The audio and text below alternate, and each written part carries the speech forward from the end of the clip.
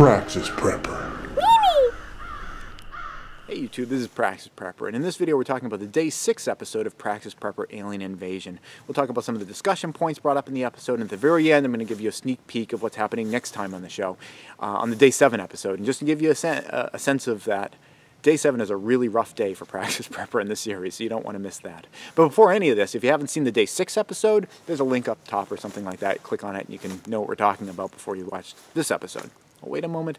Okay, we'll jump right in. So what's going on in the Day 6 episode is that my character is coming to terms with the fact that his neighbor was a pretty serious prepper. He had lots of weapons and ammunition, not too much on the food front of things, but he was definitely preparing for something. And I think that the idea that there are preppers around us that we aren't familiar with is something that we all are pretty much aware of. Prepping is kind of a thing that we all keep close to our chest. Now, I know I do this channel, and I share with people what I'm doing and the fact that I do that, and I'm putting my face right out here. And I know that there are certain risks associated with that. I don't believe that one of the risks is that the government's going to come to my house after having scrutinized YouTube and finding out who I am, and they're going to try to steal all my potatoes and rice.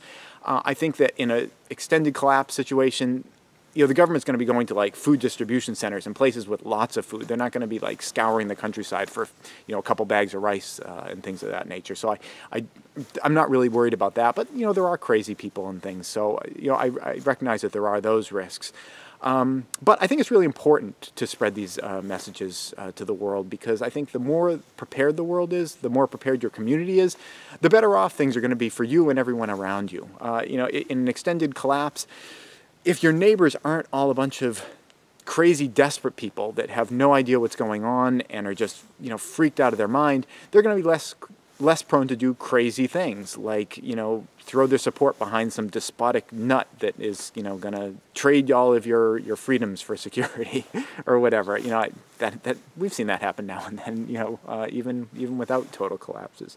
So I think that the world's always a better place, and I'm willing to, make a few risks on my part to try to make the world a better place, because I do believe the more people are prepared, the better off society is for everybody.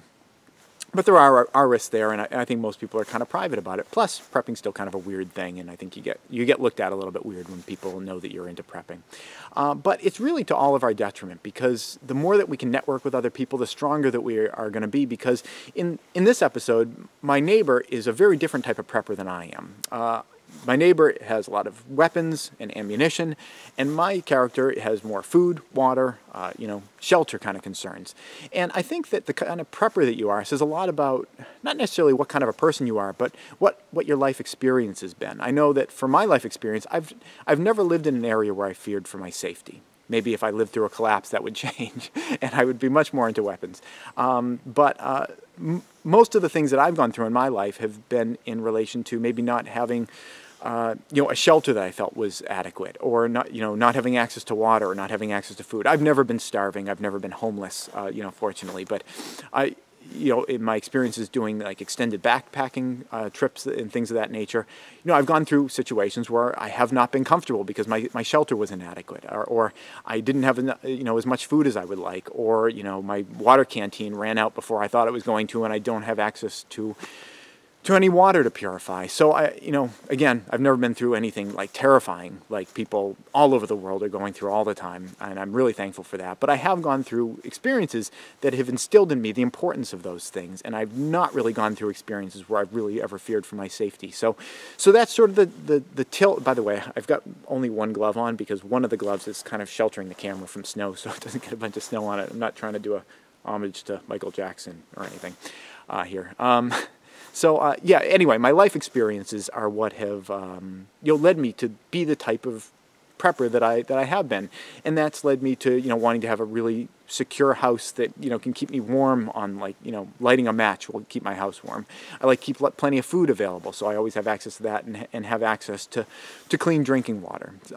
What do you feel? Do you feel that you have a bend in your prepping? Do you feel that your life experiences have led you to that? What life experiences have you experienced that you feel have made you the type of prepper that you are? I would love to hear in the comments below what you you feel has led you to the point where you are, because everyone, I think, has a really interesting story, and I'd really love to hear yours.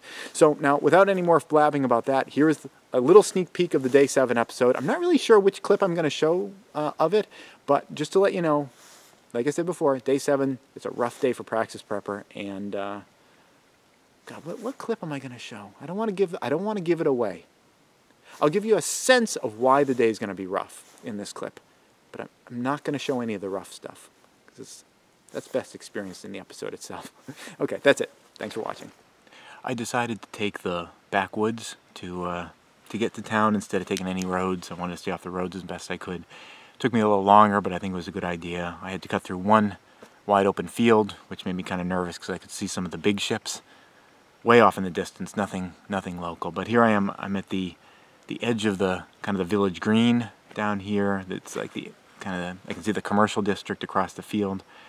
And what's disturbing me is that as I was coming in, I was hearing a lot of gunshots, which I guess didn't really bother me at first until I realized I wasn't hearing any alien laser blasts or whatever the hell those things are. So, yeah. It's just gunshots. So this is people fighting with other people here. Please subscribe and tune in every Friday at 4:30 New York time for a new video. And if you'd like to support this channel, you can do so both through Patreon or PayPal.